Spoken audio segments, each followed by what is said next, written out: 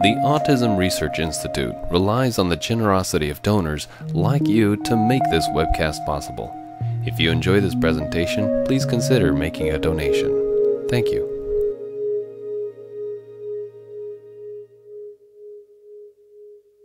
Now, before we get started, I'll introduce our speaker. Kelly Barnhill is the director of the Nutrition Clinic at the Johnson Center for Child Health and Development. She is a certified clinical nutritionist with over a decade of experience working with nutrition in children with autism and related disorders. At the Johnson Center, she directs a team of dietitians and nutritionists that have served more than 3,000 children through her practice. In addition to her clinical practice, Kelly also serves as the clinical care director, overseeing management and implementation of multidisciplinary care across the practices within the organization. Kelly also serves on the board of ARI. These webinars are made possible through generous donor support, including a grant from Local 25 Boston Teamsters. If you'd like to contribute, please visit our website at autism.com. And now I will turn it over to Kelly. Thanks so much. Thank you so much for joining us today to learn a little bit more about the specific carbohydrate diet that we have been working on in a study perspective. And my goal here today really is to share with you how we established the SCD study that we have recently completed and will be publishing shortly. What that looked like, and walk through our decision-making on inclusion and exclusion criteria, how the labs that we took, the information that we gathered throughout the process. And then I want to spend a tiny bit of time talking about the case study that we published a few months ago in JAD that highlighted one participant. And then I hope to have ample time at the end of this to answer any questions you might have at all about the study or otherwise regarding SCD. So let's get started. Many of you, if you've used the specific carbohydrate diet for yourself or your child, probably know that it originated out of work done in the 1930s, published in the early 1950s, primarily as a dietary protocol for celiac disease. As information emerged that celiac disease was a function of gluten response and reactivity that created this autoimmune issue, the diet, SCD specifically, became less used and employed, and a gluten-free diet became the primary intervention for those with celiac disease. Then about 30 years later, Elaine Gottschall published a book and began working and subsequently published a book in the early 1990s that became highly recognized and used in the autism community as families were beginning to look at the use of SCD as an intervention for their children with autism who also had perhaps GI issues, and those who even didn't have GI issues. Families began to use it as an intervention. But unfortunately, even then, the evidence was minimal for, I guess, the scientific validation of its use, but families nevertheless began to do this and see improvements with their kids. Later, in the early 2000s, some research entities around the country began looking at the use of SCD in a variety of other issues as well. So Crohn's disease, ulcerative colitis, and even there are some studies out there now looking at its impact, SCD's impact on chronic diarrhea of an unknown origin.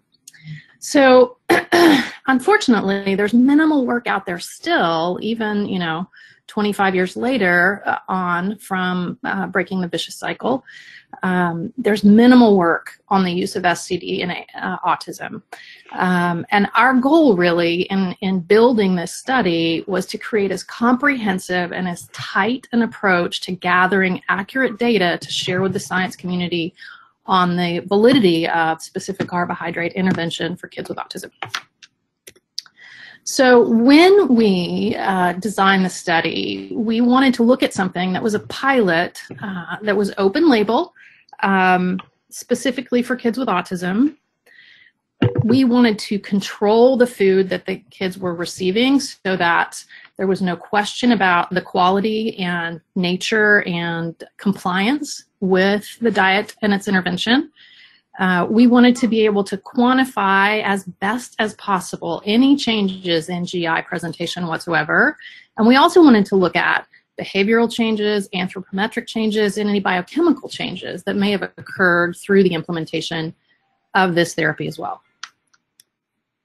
So our hope when we designed the study was that the SCD would be tolerated by at least 90% of participants, that we would create a positive response, specifically from a GI perspective, because we know that many of the children that we see have had terrible constipation or diarrhea, and we wanted to be able to accurately assess and hopefully impact in a positive way those GI symptoms. And we also wanted to, given our clinical experience, we had seen many, many children who gained weight, who gained height, and were getting much more nutrition through the food that they were eating after beginning SCD.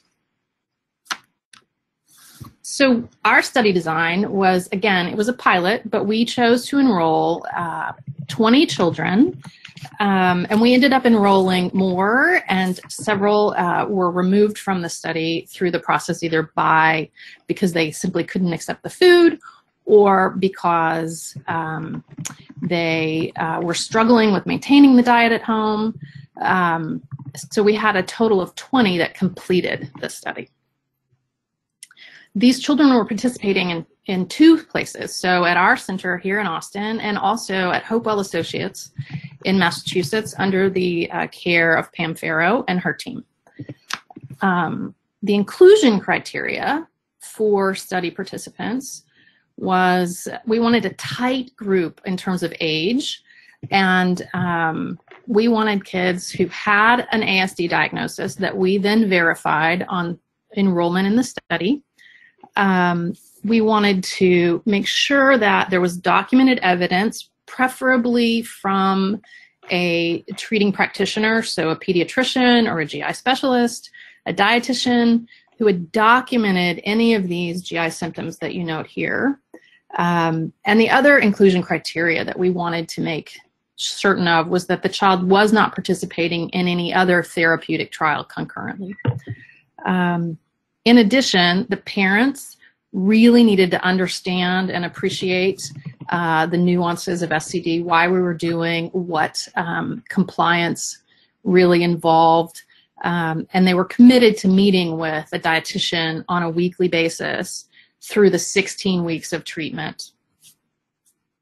We had a number of exclusion criteria that we established as well. So if a child had started an SCD at any point in the past, we did not want to include them, and we chose that. It was painful, but we chose that for very specific reasons, so that we would see the initial impact of SCD on an individual who had not followed this dietary intervention in the past, so that we could get accurate data from a GI perspective and also from a behavioral perspective on that.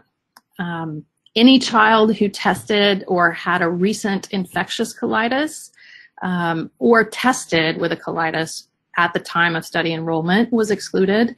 And then there were also a number of metabolic and genetic syndromes, metabolic disorders and genetic syndromes that we also felt would impact a child's GI status, feeding behavior, anthropometric status, and we did not want to complicate findings in any way through that. So additionally, we did not include anyone who was receiving enteral or IV nutrition. And while you can do that safely on SCD, it's difficult, and that was not something that we wanted to tackle in this pilot. And the last thing that we looked at and we thought about at length before deciding that we should also exclude any child who was on any psychiatric medication or who had received psychiatric medication 3 months prior to enrollment and dietary initiation, to take another layer of potential complication off the table. So again, I mentioned that we chose a prospective multi-center open design. So everybody knew that they were on SCD and there was no control group involved in this study. We provided all the food for all the participants for the 16 weeks that they were enrolled in the treatment phase of the study. So they received 3 meals and 2 snacks per day that was prepared in a commercial kitchen by a chef that was very familiar with this diet. And a clinician, a dietitian at each study location and study site prompted and counseled every step of the way through this process so that families had immediate access to a professional who had prior experience with SCD implementation during that initial phase and also on an ongoing basis through the study. At various times, we met with families throughout the treatment phase and then following the treatment phase as well to collect appropriate data, which was different each time. So we tracked height and weight. We did blood work throughout at several time points. And we looked at behavior changes and GI changes throughout the treatment phase and following as well. So the total duration of the study was 12 months. The treatment phase was 16 weeks. So we gathered information from time point 0, which was baseline enrollment, through treatment, which was 4 months of SCD intervention with ongoing counseling. And then following that, we wanted to see what happened and were families still on SCD? If they weren't, what were their symptoms like? What had happened and what changed over the next 8 months after this treatment had ended? So we did a 6-month follow-up, 8 weeks out from discontinuation of provided treatment. And we also did a 1-year follow-up to see where kids were at the end of their intervention. And we wanted to track and see if families were still following the SCD or if they'd moved on to a different diet or if they had reverted to what they were doing before we began the intervention. We did comprehensive diagnostic evaluation when we enrolled kids at baseline. So all of the participants had an SCQ, which is just a component of which is a screening tool that's used. So we had an SCQ on everyone, then we did an ADIR. We had a baseline PDDBI. Then we also wanted to track sleep habits. So they completed a sleep habit questionnaire. And we gathered some additional data on behavior through the Vineland and also the sensory profile. Fasting blood work that we completed included a CBC and a CMP. We tracked ferritin and iron because we wanted to look at status there. We looked at prealbumin from a protein perspective. We also got some inflammatory markers to look at any ongoing inflammation in the body through the sedimentation rate and a C-reactive protein. Our stool analysis was a 3-day comprehensive stool collection that looked at bacteria, fungus, and parasites, and also gave us information on, again, some inflammatory markers such as lactoferrin, calprotectin, and eosinophilic protein X. The other information that we got at baseline included comprehensive anthropometrics, so height, weight, and then also mid-arm circumference, and a few other markers that we could track. We got as comprehensive as possible a 3-day food diary and a baseline gastrointestinal questionnaire that was very comprehensive and asked specific questions about gastrointestinal pain, behavior associated with bowel movements, the nature of those bowel movements, and families filled that out for us throughout the study.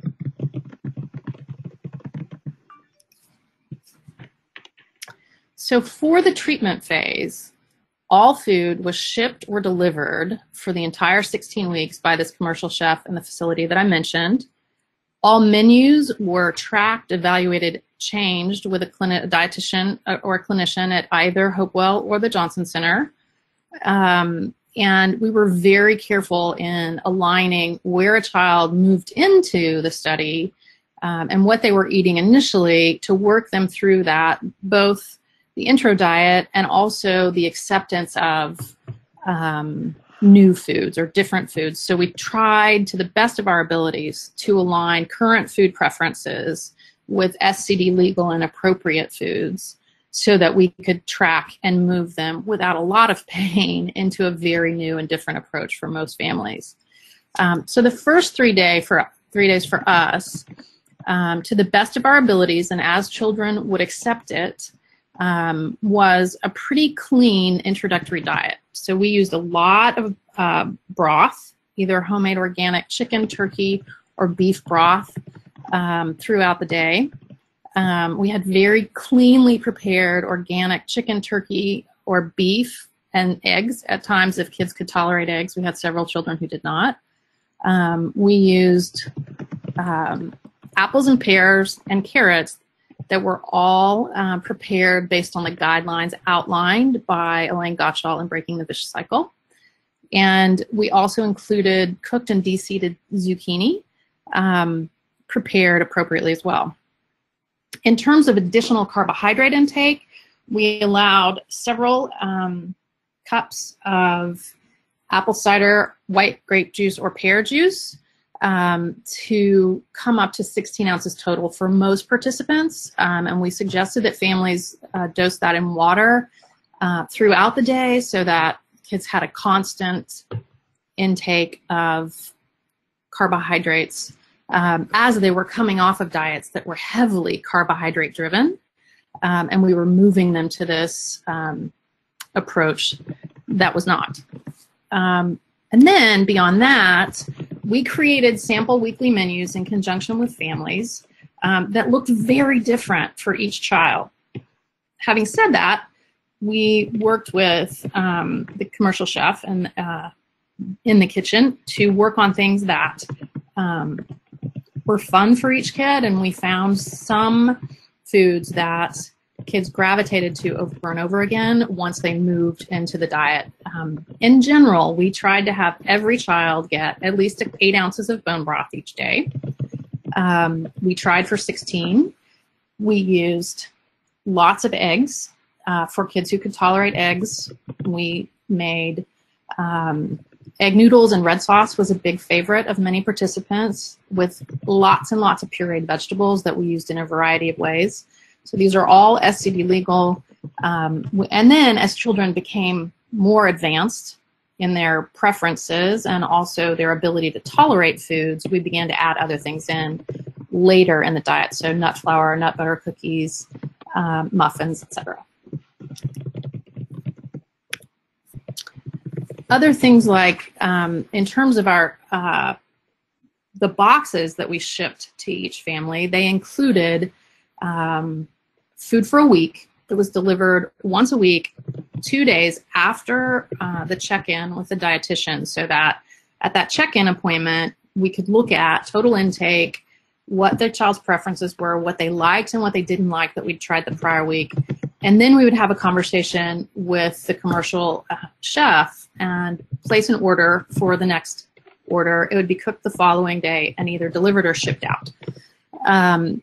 We felt like there were some children who, and as parents, if you're on here and listening to this, who simply were not satiated with the amounts of food that we were providing, though many of the kids, even if they were 3 or 4 years old, were getting upwards of 3,000 calories a day. They were still hungry. We worked with families to identify foods that were not, foods or drinks that were not provided by the chef to fill in the gaps, just in case there was a problem. And that really only happened with a handful of children, but there were children that really sincerely presented in a way that made you believe they were hungry, they still needed nutrition, they were gaining weight, everything looked good, but they wanted to eat. And so we worked ways into increasing their orders or giving them foods that mom could purchase that were prepared and also SCD legal. So I wanted to give you some ideas now, in addition to kind of an outline of what the study looked like. I wanted to give you a couple of anecdotal stories, I guess, about a couple of the participants that we had and their response. The first child I want to talk to you about is a child who came in, was 4 years old, was in a preschool program, in an ABA program, and his diet consisted of what you see on the screen. There was a lot of fast food involved. Really, one of the few things the child, few fruits that the child would eat was apple puree, lots and lots of baby foods. Nothing was accepted that was a true fruit or vegetable in true fruit or vegetable form. There was a lot of, in addition to the fast food, the mom had been encouraged, and it was recommended by her pediatrician that she needed to include Pediasure and whole organic milk and low-fat yogurt to bolster the caloric and protein intake, because you won't see, as you see, there aren't many protein options here in the child's introductory diet that we gathered information on at baseline. So this child worked closely with the clinician. Mom had immediate access to the treating clinician and counseling throughout the introductory diet period. We felt like we got to a place where the child would be successful after some counseling through baseline. And the child was really frustrated with the switch in the diet. And we had hourly check-ins for the first few days because it was so stressful for mom to beginning this. However, a couple of days into it, mom heard some of the first language that she'd ever heard from her child. He started running a low-grade fever, which is something also that's fairly typical that we see in this introductory diet phase. And he started eating. Didn't eat much, but he started eating a little. At the end of that first week, at day 5, I guess, we instructed mom to get him to a pediatrician just to check in with their current treating primary care, because we wanted to make sure that someone who had tracked this child for a very long time had his eyes on what was happening as well. And the pediatrician at that point said, you know what, he looks different, but he is in a good way, and I want you to continue exactly what you're doing. And the most interesting thing for us was that even we had that difficult food refusal phase at the front end, and he didn't eat much food at all for the first half of the week. At the first check-in, he'd gained a pound. So the second time that our clinician saw him, he'd already started gaining weight.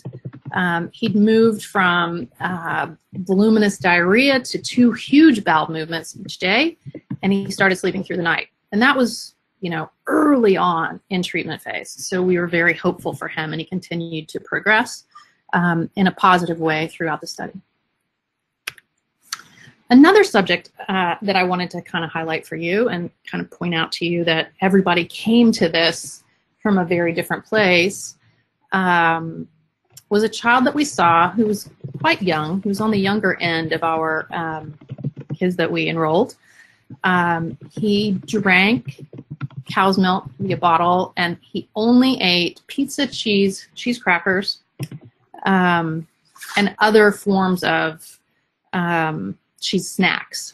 So he was highly casein driven, highly milk driven. He refused all other foods, and we worked with mom at baseline with lots of counseling and lots of talking before we ever got to the place where we began the introductory diet. He had some fairly significant GI symptoms. He did not sleep through the night. And obviously, his food selectivity and food preferences were, he self-restricted to a very specific food group and self-selected away from everything else. Mom had worked with a speech therapist on feeding therapy without any great results for the year prior to enrollment in the study. And he had self-limited down to this milk consumption for almost 18 months. So it started when he was about 18 months, and he continued this pattern of behavior until he was almost 3. So he took a while to transition to the diet. He only wanted to eat almond crackers, fruit, and celery. We did try an introductory diet with him, and we were semi-successful. But the good parts that happened early on again were that his GI symptoms improved immediately when we took away his preferred foods. As he transitioned into SCD, he started talking. His sleep improved, and it's always, just as with the other child I mentioned, as a clinician who really believes in this intervention, it's always nice for me to have an objective party or a semi-objective party, or perhaps even someone who's skeptical, third party, look at a child who's going through dietary change and say, wow, that looks really good. So the pediatrician, and also we spoke with teachers and therapists, both in the ABA program and at school, who said, this looks amazing. And the only thing that really changed in this interim was his dietary intake. The last thing I want to review with you carefully and fairly quickly is the brief report that we published a few months ago in July. We enrolled a child in the study. He met all criteria to our knowledge. We completed the entire baseline process. He began treatment. And then at his 6-month check-in, when we were gathering data 2 months out from treatment, where he was still on SCD that the family was doing after getting some coaching and counseling from an SCD chef, we learned through data that the family provided that the child also had a genetic syndrome and had a Fragile X diagnosis, which excluded him from the study. And we did not get that information at the front end of the study, but we were obligated to remove the child from the big study that we're working on. And given that we had such tight data and had collected so much information, we chose to publish it as a case report, separate and distinct from the main data of the larger studies that'll be coming out soon. So subject number 12 gained 3.5 pounds in the 16 weeks of treatment with us. He transitioned fairly easily into SCD. Just as an aside, he had followed a gluten and casein-free approach for a period of time prior to joining the study. He was tracked by and had worked with several physicians who were knowledgeable about both dietary and supplemental support for kids with autism, and also several dietitians who helped prescribe and work diet issues for his mom. He grew a little over an inch during the treatment phase of the study, and his BMI increased over that time frame as well. His dietary intake showed first a shift in macronutrients. So he, as you would expect for a child in this study, his primary source of energy prior to enrolling in the study was through carbohydrates. So he had a very high carbohydrate intake that was well over RDA, and a reasonable but lower protein and fat consumption. And those numbers flipped, because when you begin a specific carbohydrate diet, you're not limiting or decreasing carbs, but the percentage of the dietary intake and the nutrition that you're looking at with children often shifts to a lower level of total carbohydrate intake, or a reasonable level of carbohydrate intake, and fat and protein intake increases. It also showed an increase in micronutrients, which again is fairly obvious because we moved from a fairly typical gluten and casein-free diet, which included gluten-free bread, which doesn't have a lot of innate nutrition, and snacks, which don't really contain a lot of nutrition because often they're not fortified, to a nutrient-dense SCD that was specifically recommended for him to meet his dietary intake goals. So in terms of GI results, this was pretty powerful for us, because this child had some fairly significant GI concerns. Despite being on a gluten and casein-free diet for years, despite a lot of supplementation and support, Despite, he'd seen a GI specialist, and the GI specialist said it wasn't remarkable and there was no need for care, but this child could not go to the bathroom often without the use of an enema. If an enema wasn't used, he simply could not. He could not have a bowel movement. The family reported that it was something that he would request, that he needed help going to the bathroom. And that's not unusual, really. We had several children who enrolled who had severe constipation concerns. We also had, and more often, we had more children who enrolled who had diarrhea concerns, but we had a handful of children who had fairly significant constipation concerns despite a number of different interventions and modalities that just did not seem to be helping. So after the treatment phase, his stool was formed, but normal sized. He had no further difficulty with bowel movements, and he lacked the irritability surrounding a bowel movement. So the family would report that he was anxious and irritable both before and after a bowel movement because it was such a traumatic experience for him, really, and that behavior completely disappeared once he began the diet. In terms of overall behavioral changes, his total PDDBI assessment and inventory, his composite score decreased by 15%, which is significant.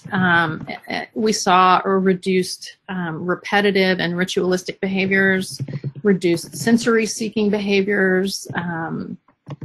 The family reported that there was a decrease in pragmatic language concerns, that he didn't have unusual fears any longer, and an increase in receptive and expressive language. So overall, this family felt like the diet made a positive impact on him, and he maintained this diet at the 6-month mark when he ended participation in the study, but for several months after. And then I believe, and I know this from a clinical perspective, that when mom checked in with the clinician, she reported that she'd trialed introducing some non-SCD legal foods and some of his GI symptoms returned. So she went back to a strict SCD approach and maintained that on an ongoing basis.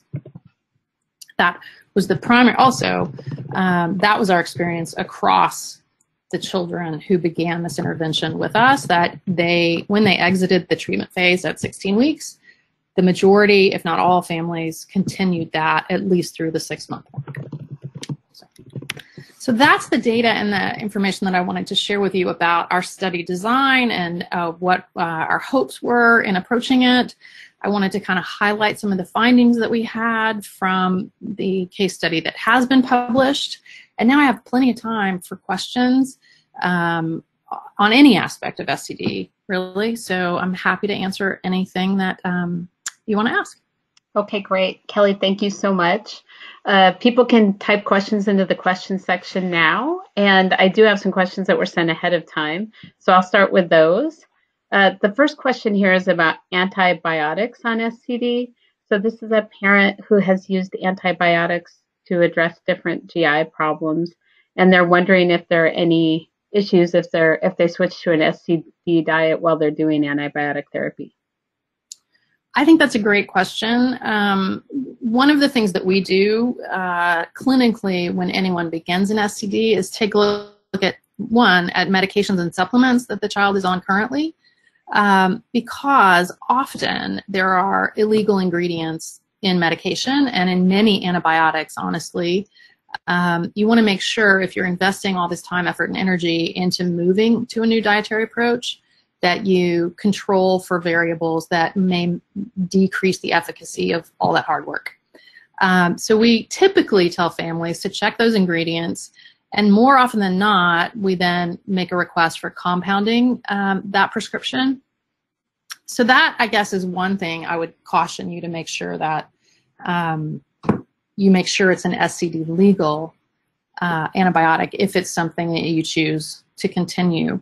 The next thing I would say is there are no real, we have never had any issues with kids using an antibiotic concurrently while on SCD. the things that you want to look out for, or making sure that you dose so that you don't get a stomach upset, making sure that you're giving those with carbohydrates that look different than the carbohydrates that perhaps you gave them with not on an SCD. But also really thinking about overall implications of that antibiotic on the gut and the microbiome itself, and perhaps the SCD alone might assist in treatment and resolution of some of those symptoms that you're using the antibiotics for in the first place. Okay. This next question is about dental issues. They're asking about dental issues using SCD. Are there any nutritional concerns that might impact teeth going on such a restrictive diet? So no, I think is the short answer, because it's not really, we're not talking about a restricted diet necessarily. And the things that you would hope for in bone and teeth building specifically, or quality of teeth, would be minerals that a healthy SCD diet will contain plenty of. And in terms of oral health care and oral health overall, I think as long as you're paying attention to, I guess, the diet itself and the components of that diet, and also taking good care to, it's really a healthier, in terms of overall intake, it's healthier in many respects than a typical processed gluten and casein-free diet even. So I don't think that there's nothing out there that suggests that oral health or teeth care is impacted by a switch to SCD, as long as you're paying attention to getting the appropriate nutrition in. Okay. So this parent's asking, it sounds like parents continued the diet after the study concluded. Is it forever, or is the hope that eventually you'll transition back to a GFCF diet or a different diet? Again, I think that's a great question, and I think the answer is that it's different for every child and every individual who chooses dietary intervention. Some children and individuals respond really well and dramatically to the intervention. They maintain it for a period of time. Food is introduced that is SCD legal across a time frame. Preferably, we follow a staged approach to food introduction. Others don't. But so the diet expands dramatically, and you have lots of dietary choices fairly quickly, and families believe that they need to maintain that. Other families follow the intervention, see significant improvement, but after a period of time, they back off of it. Often what families do, because they want more variety or because they want alternatives, is simply to look at moving toward what have become popular diets now, a primal diet or a paleo diet, or following a Whole30 approach, so that you're still getting rid of a lot of the bad stuff that is avoided with SCD, but not keeping to a very strict intervention standard either. And each family, in conjunction with the practitioner that they're working with, really has to find what that sweet spot is for their child or for them. I mean, I have tracked clients who are adults now who've been on an SCD or primarily SCD, with a few exceptions, diet for over 6 or 8 years now. And they firmly believe that that's what makes them feel better. And I support that. And as long as we are paying attention to what's going in and making sure all nutritional needs are met, I think it's a fine approach for those individuals. Okay. This parent is asking about ketosis. I've heard that there's a danger of ketosis with restrictive diets, but I also know that the ketogenic diet is a very popular diet. So when we're thinking about kids, how does that look from a nutritionist perspective? So I think the ketogenic diet has become very popular, particularly in our community, as well as the nutrition community at large. And ketosis is honestly a very tricky thing with young children that does need, in my opinion, not necessarily medical management, but clinical management for sure. With SCD, I looked at ketones for a long time in kids, and if an SCD is introduced properly and followed consistently, then we never found ketones in any child's urine. It didn't happen. Because the trick is keeping that, even though it's specific carbs, you still can have those as a significant component of dietary intake. And that's where people sometimes get tripped up, that kids start eating protein and almond baked goods, and technically it fits the criteria of an SCD, but it's not healthy. So you really need those carbs in there from a variety of other sources, primarily fruits and vegetables, too. And that's what makes it a truly healthy approach, rather than just limiting down to preferred foods that are also considered SCD legal. As long as you're targeting an amount of carbohydrate intake every day from healthy sources, there's no worry about ketosis really, but that's the key, is looking for healthy carbohydrates and getting them in every day consistently. Okay, this parent is asking about motivation. They are 9 months in and they're burned out.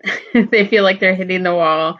They're looking for ideas for creative recipes, different resources that might be online to help with that. And then just they feel like they haven't seen as many results lately. So what's a motivating thing that people can look for to try to stick with it if they're hitting the wall? So I feel like if you've hit a plateau in response, and I know that it's labor intensive to do this properly, and the burnout can be high, I think that there are a couple of things to think about. First, if you're working with a clinician, I would sit down and go over exactly what's going in. So keep a food diary and see if you can see where you've gotten into a pattern of the same foods that might either be need to be augmented or rotated or removed, to see what kind of response you have. I would also encourage you to look at any supplements that might be going in and confirm that those are all SCD legal, and also see if there's anything else that might be beneficial in this process of gut healing that you may not be using. I also think that look at, in terms of health, just overall health status of the child and your family. Has anyone been sick in the past 2 or 3 months? Have you had some immunological hit, such as a cold that lingered? And it doesn't necessarily have to be the child that you're using the diet for, but look at the immunological environment and see if there's been some insult that needs just a little immune boost, either for the child or the other family members, that would also kind of nudge things back on track. In terms of resources for SCD, I use a lot of different, and I refer to a lot of different things. So one of my favorite cookbook authors that I find lots of unique things in, and most of her recipes are SCD legal, but others need to be tweaked, would be Danielle Walker, Against All Grain. She does really great stuff. I also really like lots of different paleo blogs that you can modify to be SCD legal. And I look at recipes all the time from lots of different sources and work through those. We have lots of, I'm happy to share if you want to send me your email, and I can send you the list of resources that we share with families when they come in for an SCD consult here. And that will give you kind of specific links to where we would go. And I hope that, and if you have other specific questions about this wall and the plateau that you've hit, please email me, and I'm happy to talk with you about it further. Okay, this person was asking, and you just touched on online resources. So I know there is a great deal of information about SCD online. So is there, you just named a couple of really good ones. Is there a website or booklet that specifically addresses the kickoff, or do you still recommend the Gottschall book, or is there something updated that they might want to look at? So in terms of beginning SCD, I think that the Gottschall book really is the standard and the standard of care. The website that comes from that, or pecanbread.com, both of those are also great resources for understanding that and following through on it. The slide that I put up on the intro diet is exactly what we do when we begin an introduction. And to create that, all we did was look at the Gottschall book and then set out criteria for what food intake should look like based on a child's age, and we'll tweak that depending on how much food we really want the child to consume over that time frame and what's needed. That's such a simple approach, and I always encourage families for the first several months of beginning this is to keep it as simple as possible. So don't try to get fancy with food prep, because there's a lot of food prep involved here, and don't do that until you have the hard transition phase under your belt. So the simpler the better for the first 8 to 12 weeks, and then expand from there. And there are other resources out there. In general, I would say start with Breaking the Vicious Cycle. Danielle Walker's cookbooks, the first one that she put out, I think, is primarily SCD legal, and there's really good information there on transitioning to a different dietary lifestyle as well. And there are lots of paleo books out there that once you've kind of made the clinical shift to a different eating style can be helpful in adding to your approach to cooking and eating. Okay, and I know that generally speaking, it's great to work with a nutritionist if you can. But if they need to do it starting at home, that would be the jumping off point, is to read those, get up to date on those different strategies from those books. I think so. And I would strongly encourage anyone who is beginning this without direct clinical care through that process to make sure that you have a good relationship with your primary care, because there are scary things that can happen in the first few weeks. So fevers are common. Lethargy is common. It often looks like in that first week that our kids have the flu. They're just miserable and anxious, and then they one day wake up and they're out and they're good. But if you don't anticipate that and have moral support through that process, it can be scary. I would also encourage you to make sure that you're collecting that data that I went through. If you can get information on height, weight, current dietary intake, so that you then have something to work from as you begin to track and see what changes you're seeing with an SCD intervention, so that you start with as much baseline information as possible going into this process so that you learn from what you're doing. All right. You touched a little bit on food allergies when you're trying to do a restricted diet, and you talked about eggs. We've got a parent who actually asked a question also about almonds. So their child is allergic to almond, which seems to be a pretty important ingredient in some recipes. So is there a good substitute for that they might consider? Absolutely. We have, and there are many recipes. And specifically on pecanbread.com, you can look at tree nut substitutions. If the child is not allergic to other tree nuts, there are options out there for subbing that out. There are adjustments in some recipes, but all that you can find on pecanbread.com.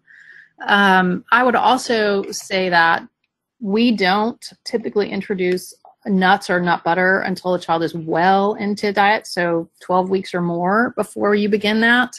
And they don't have to be a huge component. Our clinical experience and also personal experience in with friends and family is that you can easily begin to rely on almond flour products or almond and nut butter products as a huge component of total diet. So a nut muffin for breakfast and crackers for snack, and then suddenly you're in that place where carbohydrate intake is skewed and you have all of this other stuff going in when you really need that coming with fiber and other things that are found in fruits and vegetables.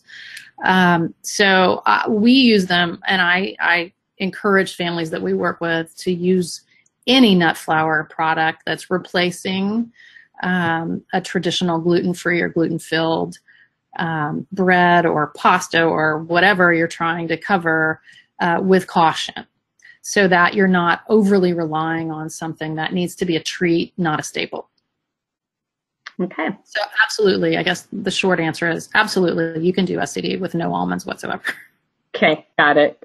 So this question is totally a different direction. They're asking about biomarkers that might be potential helpful things to look at for dietary intervention, and they're asking about EEGs as a biomarker. Could it objectively confirm dietary effects? Have you seen any sort of studies that looked at that? I have not seen anything that looks at EEGs at all. We have tried to identify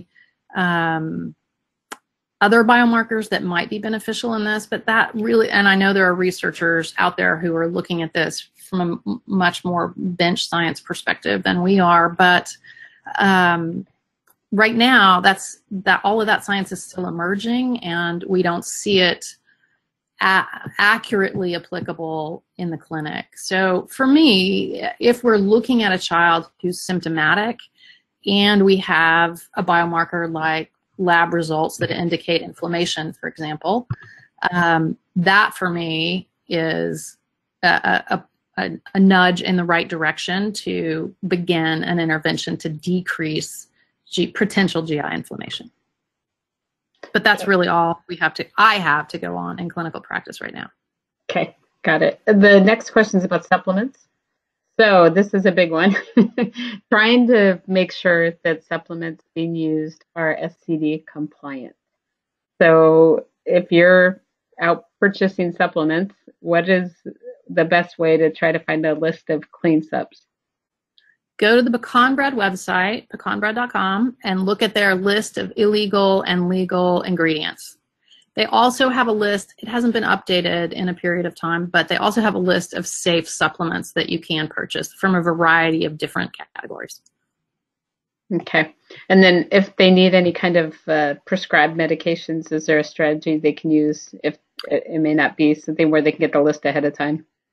So the list that is on Pecan Bread is fairly comprehensive about additives in products, and so that would have the information that you need to make a determination on. So say your child has an ongoing ear infection and your pediatrician requires that you take amoxicillin. Well, amoxicillin, as it's prepared either in a tablet or in liquid form, contains lactose and several other illegal ingredients. So we avoid that strictly because we typically do a non-dairy SCD. And you would simply be able to access that information, ask the pediatrician for a compounding approach, and that typically works. Okay, you talked about bone broth a little bit. How was that given? Was it given like a soup to drink, or were the parents allowed to cook it into things? How was that administered during that initial Both ways. 2 days? Absolutely. There were often, most of the time, we just gave it to them, hoping that they would learn to sip it throughout the day, and that was the case most of the time. Whether it was room temperature or warm, kids liked it and consumed it. Other times, families, when they were getting creative, so we had things like veggie noodles, so zucchini noodles, and they would cook the noodles in the broth and then serve that as kind of a soup. And there were several other, there's also a really great recipe for egg drop soup that would be prepared with bone broth and then eggs. So we used it in a number of different ways and tried to get at least 16 ounces in every day. Okay, this person's asking just for sort of pearls. So this is another nutritionist. They're asking about maybe your top 3 recipes or items that you've suggested to families that seem to have the best success. So when you're giving them ideas about what to eat, kicking it off, is it, what are the 3 things that you tend to see the best results with? Oh, gosh. That's so tricky because when we start a diet, I think I said, I go for the simpler, the better. So prepared really simply, and then we get into fun recipes later as we've progressed through and added new foods. But I really like that egg drop soup, and surprisingly many of the kids that we work with seem to as well. And the other thing that is always a big hit, though it's time consuming up front and early on, are meatballs, and lots of different kinds of meatballs. Our kids tend to love that with SCD label sauces. I'm a big proponent of making food for kids fun, so we typically try to work through, if we're changing this from a preferred food like McDonald's chicken nuggets to an SCD legal form, giving lots of sauces and things to dip in as well, so that kids can try it out. Golly, what else do we do? Veggie noodles too have, initially I was wary, wondering if our kids would actually have, want to try like spaghetti squash or zucchini noodles, and they like them. After a period of time, being away from pasta, for example, they like them. So that's another thing that we often use. All right. I think we have time for one more question. This is a good one to end on. They're asking, is it ever too late to start? And is it different to start with a young adult than it would be with a child? That's a great question. And it's never, ever too late to start. We use this, SCD is used for so many different end goals, really. And it's never too late to begin to heal and help GI status, in my opinion, at all. And we work with lots of young adults. I mean, the research that's done out there on SCD in other diagnoses is primarily with adults, though Dr. Susskind is doing some work with his pediatric population in Seattle. But all that work for other purposes and in other diagnoses is done in adults with dramatic improvements that help overall quality of life, that help with sleep. So it's never too late to start.